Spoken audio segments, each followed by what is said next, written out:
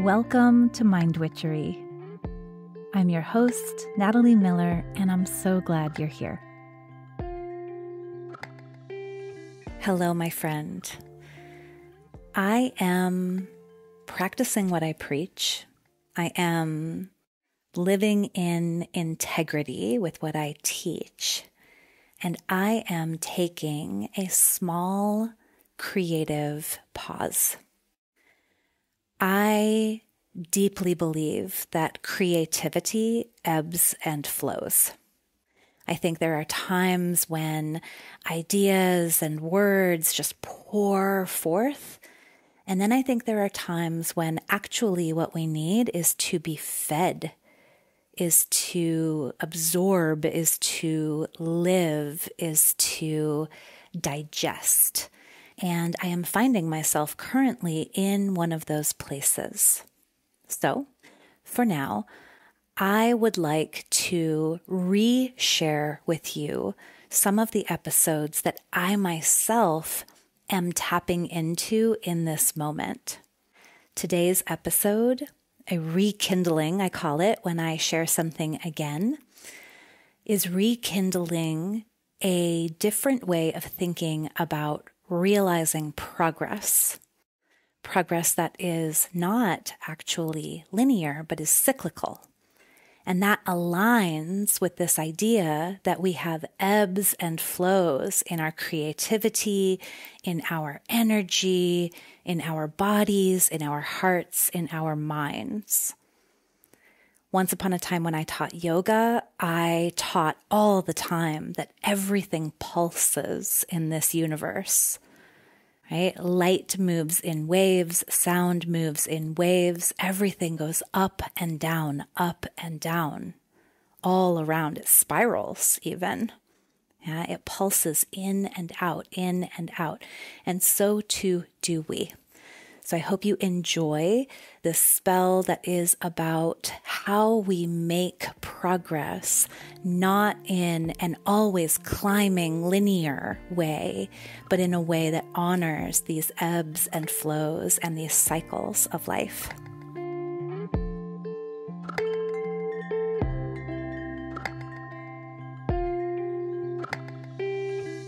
Today's spell is a spell for realizing progress. And really, it's going to be me talking about a different way of thinking about progress, a different way of defining it, maybe, or of visualizing it.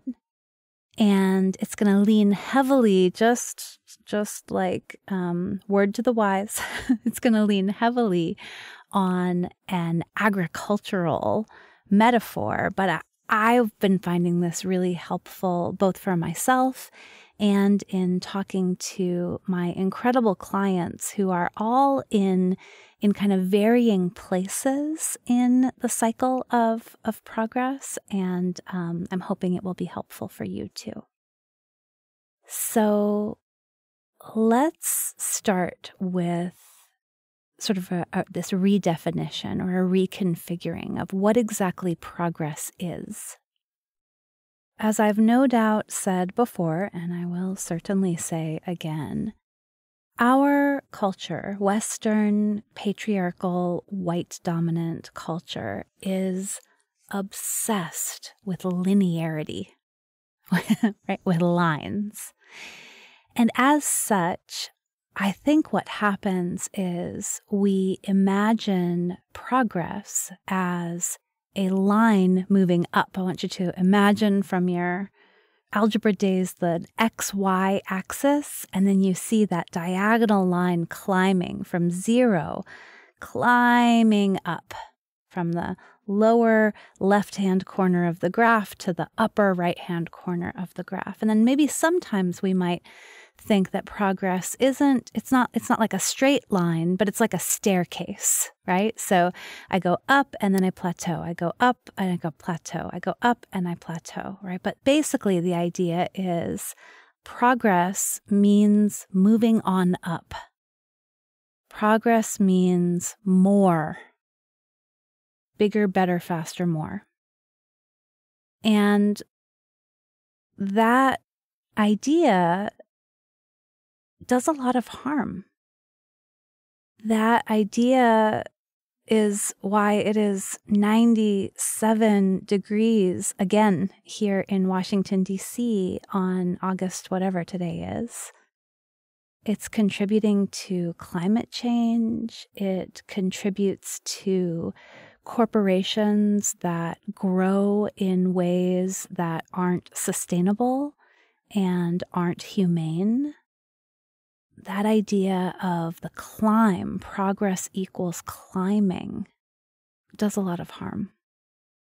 And especially, my friends, it does a lot of harm in our psyches because it is unrealistic. It's unrealistic. That's not really what progress looks like in my experience. Progress is not bigger, better, faster, more. In fact, many times, bigger, better, faster, more also creates more stress, more strain, more exploitation of resources. So today, I would like to offer you and me both a different way of thinking about progress, a way that is more attuned to our material reality, that is more honoring, I hope, of the cyclical nature of being, that says that progress is not this straight line or staircase. Progress is a cycle that is more and more balanced, a cycle that is more and more sustainable, that is more and more healthful. So I'd love to do this via a metaphor, if that's okay with you. I love to use analogies to illustrate these kinds of concepts. So I'd like you to bring to mind some place in your life that you are intent on making progress, on realizing progress, making progress real. So think about, maybe it's in your health, maybe it's in your business or your work, maybe it's in your home or your family, maybe it's in your mental health, your self-care on a more psycho-emotional level. So wherever it is, this place where you are intent on realizing progress.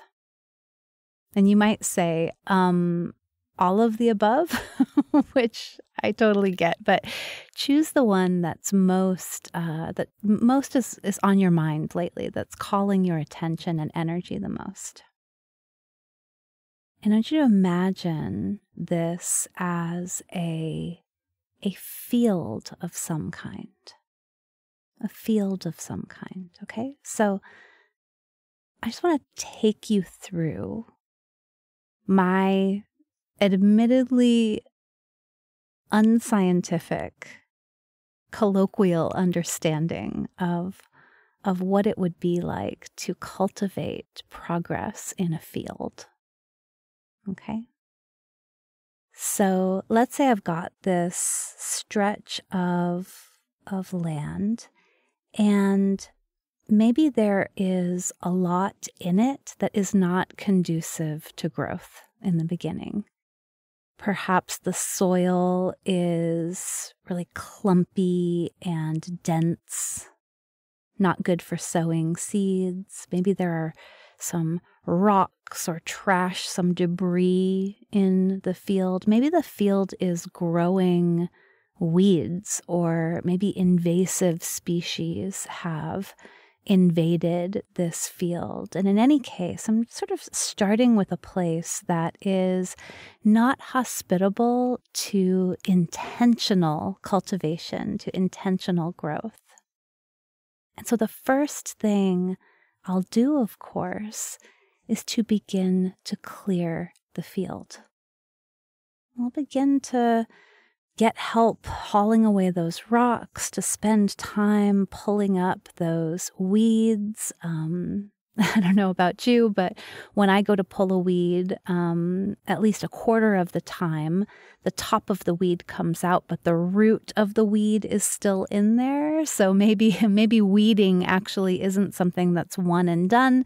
Maybe weeding is something that I really have to return, to go down and to dig down and get into the roots, to really remove what's not working, what's not conducive to what I want to grow here, what I want to cultivate here. So that's sort of the first phase. I'm going to need to clear the field. I'm going to need to aerate the soil. And probably I'll also need to supplement the soil.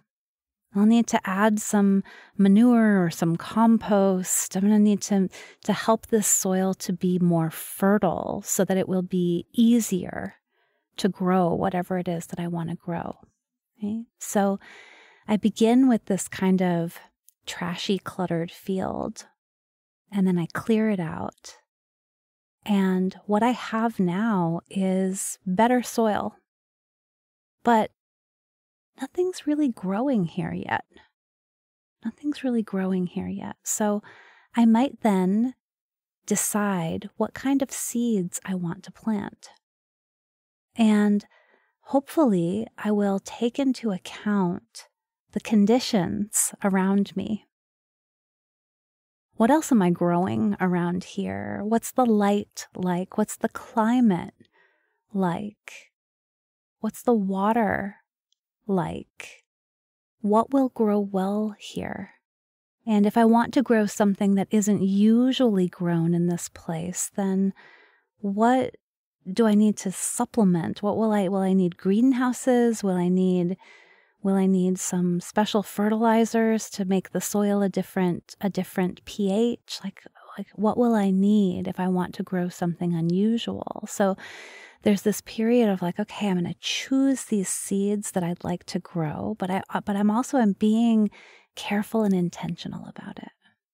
Okay, so let's imagine then that we plant these seeds. And for a while it looks like nothing's happening. Right? For a while, we go out to the field and we visit it and we walk the rows, and maybe we're watering it, we're pulling an errant weed here and there, but not much is happening. We're not seeing much. But of course, under the surface, all of the magic is happening.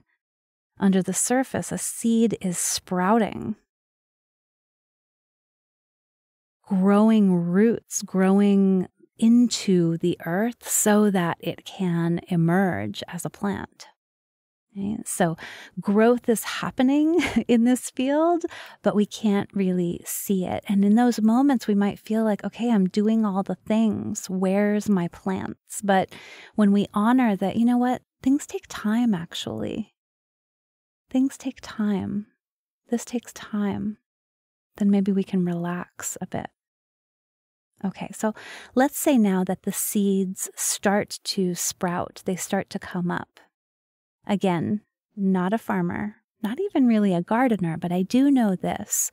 When the seeds sprout up, often what you need to do is to thin the sprouts. That is, we've planted all kinds of seeds, and some of them are viable, some of them are healthy as they come up, and some of them are kind of puny. Some of them aren't going to do as well.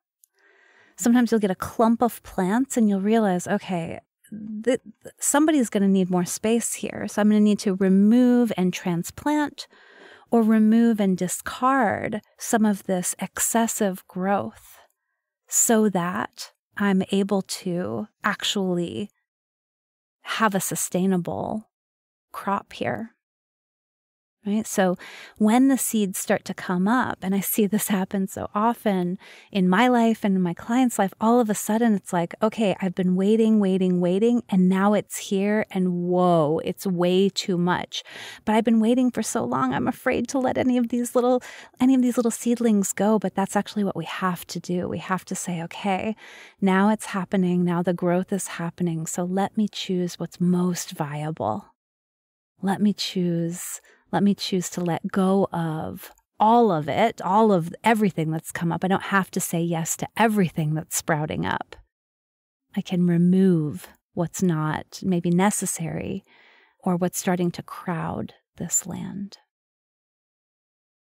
Okay, so I'm going to pause here because I hope that as I'm doing this description, you're thinking about how this shows up in your situation, how this shows up in the place where you are trying to realize some progress.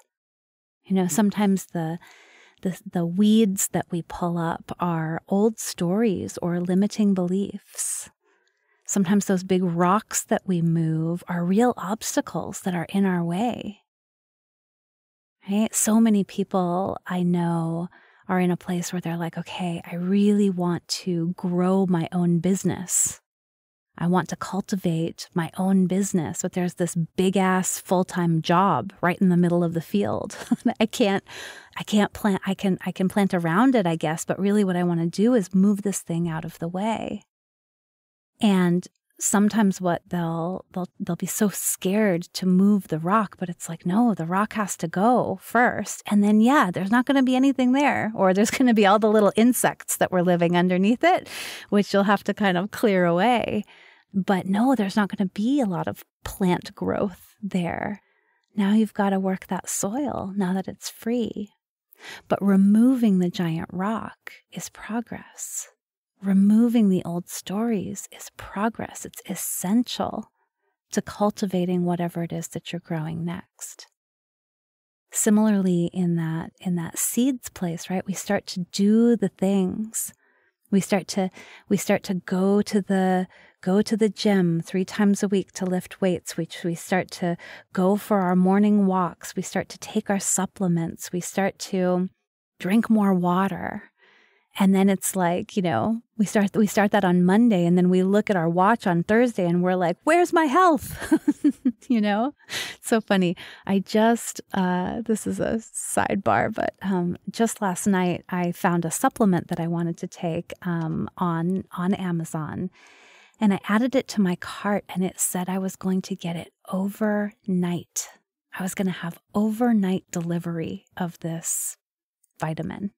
Which I was just like, oh my gosh, like it's gone from wait 2 days to wait 1 day to you don't even have to wait a day. Just go to sleep and it'll be here in the morning. And then, when I was looking at the supplement and kind of the description of it, the advertising for it, it's like, you'll notice the effects right away within 48 hours. And it's just like, wow. We are in such a hurry here in linear progress land, right? Okay, so all to say, as I'm planting the seeds, I'm going to have to wait. I'm going to have to trust. I can't stop watering them. I can't stop visiting that field. I can't just let the weeds take back over. The limiting beliefs. I've got to trust. I've got to nurture all of these little seeds of intention that I'm planting. I've got to keep going. I've got to take care of those new habits. And then eventually we get to the place where we have that massive growth. And in that place where we get the massive growth, we've got to see, okay, what's working and what's not working. What's growing here and what's sustainable? What do I really want? And what can I say no to in the name of sustainability, in the name of high quality work over quantity? I want high quality when I am in a place of humane, sustainable progress. Right? Okay. So hopefully you're doing this translation in your head. Eventually, especially actually if I have thinned my crops, when they bear fruit, they will bear better fruit. When I've said no, when I've gone for quality over quantity, when I get the fruit, when I get to the flowers on the rose bush or the fruits on the tree, I get higher quality product because that's what I've privileged. That's what I've decided is important. So I get the harvest, beautiful, exciting time. And then what? And then it's time to actually let some things decay. Let them die down and back. Then it's time to make sure that the cycle that we are running includes rest.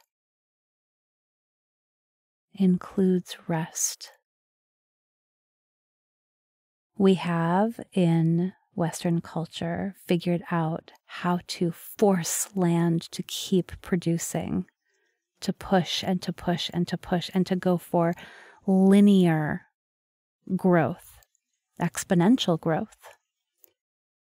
But this is not sustainable, and it is at the detriment of other systems, the water table, the plants themselves. Yes, we get higher quantity, but we get much lower quality. A more sustainable approach is to let the soil rest or to plant something different, a different crop that uses different nutrients in the soil, that behaves differently, that can help to replenish the soil.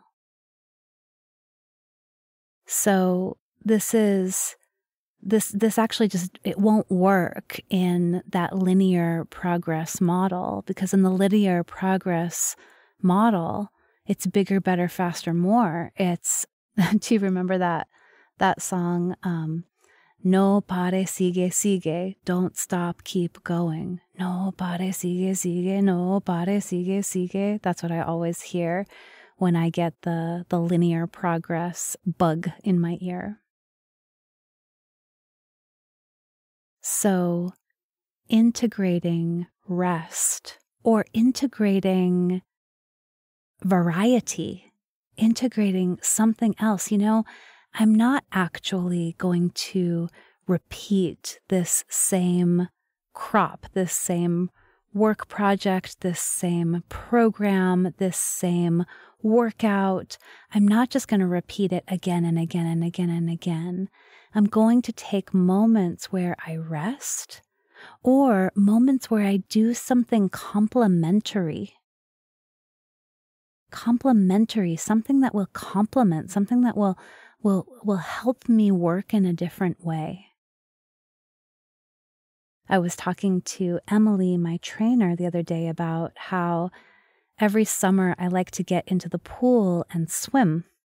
And when I swim, no matter what I'm doing, I might be practicing yoga at the time, I might be lifting weights, I might be running, I might be doing aerobics. No matter what I'm doing, nothing is quite like swimming. It doesn't use my body like swimming does. And so inevitably, I'll do, one lap in the pool, and then I come out of the water and I'm out of breath and my whole body is like, alive with tiredness. And that happens because, yes, my muscles are strong, but they're not strong in that way. Yes, my lungs are strong, but they're unpracticed in very regimented breathing, right? So when I swim, I get to encourage a different kind of health, a different kind of strength in my body. I integrate that variety. So in your life, you may find you're in a place where you're like, okay, like this business has been so successful, or this program has been so successful. Maybe you're like, this marriage has been so successful, but it's not really bearing fruit anymore. And so maybe the thing to do is to rest, or to do something different, or someone different. So when we think about progress in this more cyclical way, that it's not about a steady climb and, right, a steady climb yielding instant results all of the time. Right? When we abandon that, when we reject that idea of progress, and we come into this cyclical version where we're thinking about the whole ecosystem. Where are you right now? That place in your life where you are wanting to realize progress. What does that field look like for you? And where are you in the cycle? When you let yourself think about it in this metaphorical way, I hope that will open for you an understanding of what's important right now. It might be important to just keep clearing the field. It might be important to celebrate the harvest that you've made and plan for a break or a change. It may be that you are in the place where you are watching and waiting and trusting. Or it may be in the place where there's just so much growth that it's overwhelming, that you almost have to trust in the opposite direction. It's going to be okay if I say no, if I thin this out, if I focus only on what's really most promising to me, what feels best, what works best in this ecosystem. Wherever you are in the cycle, I want to remind you, it's a cycle.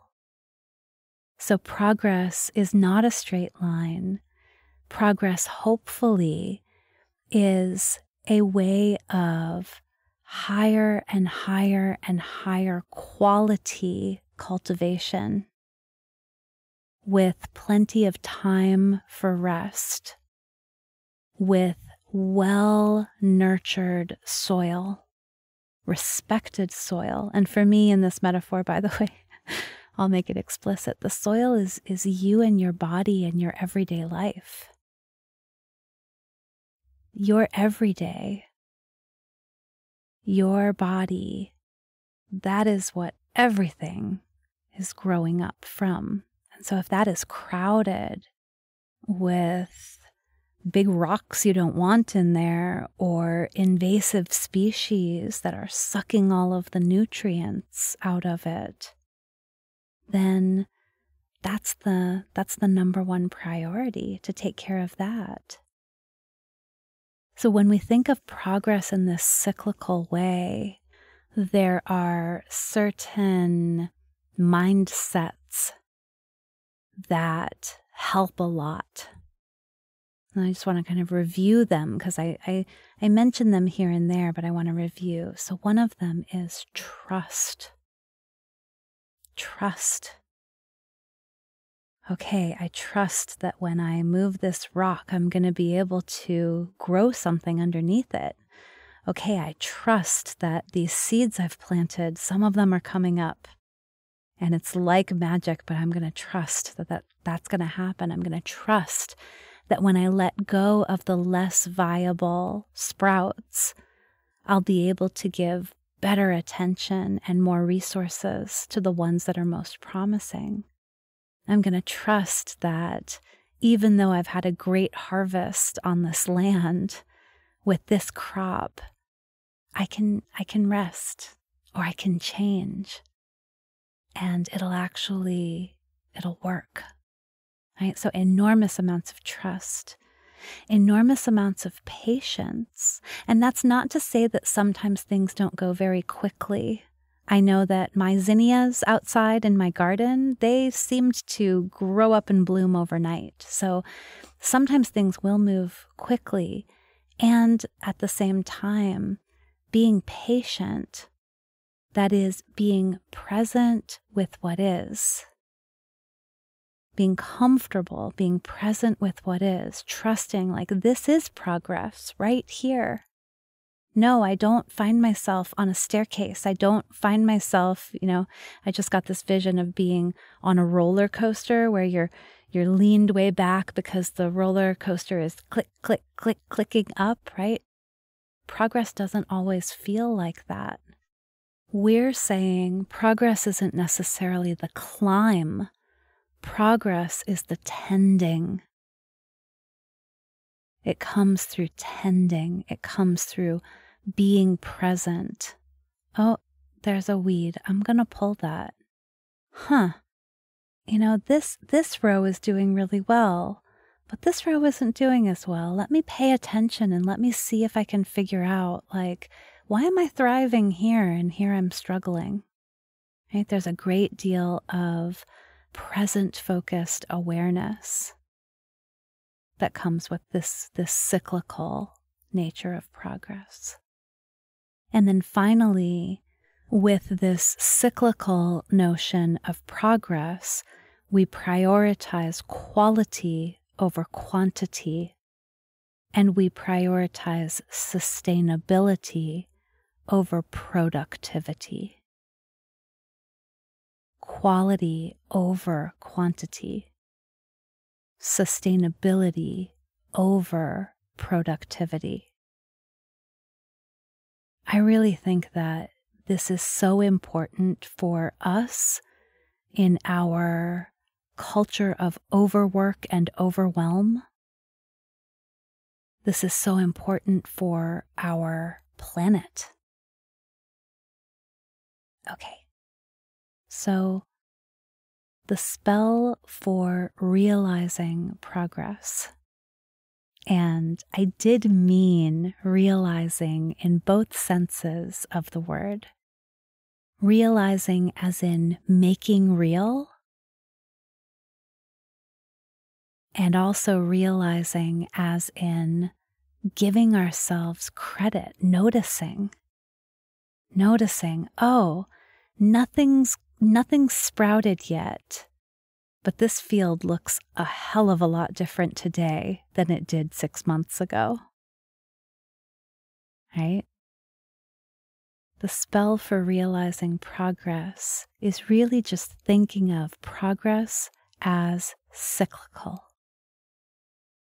Progress as a cultivation of ever more fruitful, sustainable, balanced, vivacious cycles.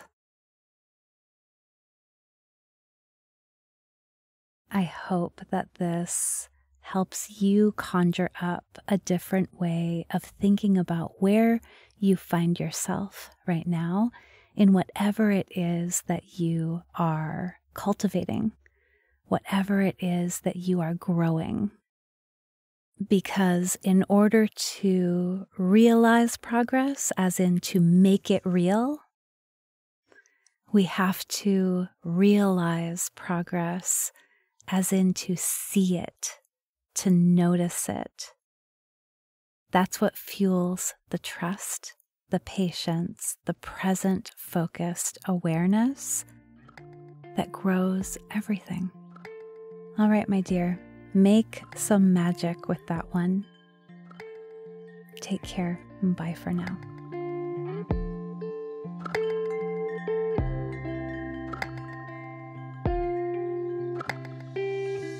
Thank you for listening to this episode of Mind Witchery. To catch all the magic I'm offering, please subscribe to the show Or if you want a little bit of weekly witchiness in your inbox, sign up for my Sunday letter at mindwitchery.com. If today's episode made you think of a friend or loved one, your sister, your neighbor, please tell them about it. We need more magic makers in this troubled world. Like all good things, this podcast is co-created by stellar people. Our music is by fabulous DJ, artist, and producer Shammy D. Our gorgeous art is by the sorcerers at New Moon Creative. Mind Witchery is produced in conjunction with Particulate Media, K.O. Myers, executive producer. And I am Natalie Miller. Till next time. Ooh, hey, before you go, I would love to encourage you to check out Crucible. Crucible is my group coaching program that helps you finally take action on a long-held desire. For lots of people, this is a creative project. Like maybe you've been wanting to outline a book. Maybe you've been wanting to start your own podcast. Maybe you've been wanting to create a new offer or revamp your website. I don't know. Crucible is for that. And Crucible is also for the kinds of creative projects that you have been wanting to do but haven't made the time for. You know, that art studio that you want to create so that you could actually sit down to paint many times a week, or maybe the morning ritual that you've really been wanting to design for yourself, but you find yourself instead just waking up and having some coffee and Instagram for breakfast. Whatever it is that you have been wanting to make, I invite you to join me for 7 weeks of group coaching that is focused not only on helping you take action on your long-held idea, but even more importantly, much more importantly, to do it in a whole self-honoring way. We are not going to push and force in Crucible. What we are going to do is to discover together the true magic that unfolds when we honor our whole selves as we are creating. So yes, Crucible is about this thing you've been saying that you want to do, but more than that, Crucible is about you. Crucible is about honoring you as a magician, as a witch, honoring you in your magic. We begin on September 8th. I would love for you to join me. You can check out timewitchery.com/crucible to learn more, and I so hope that you will.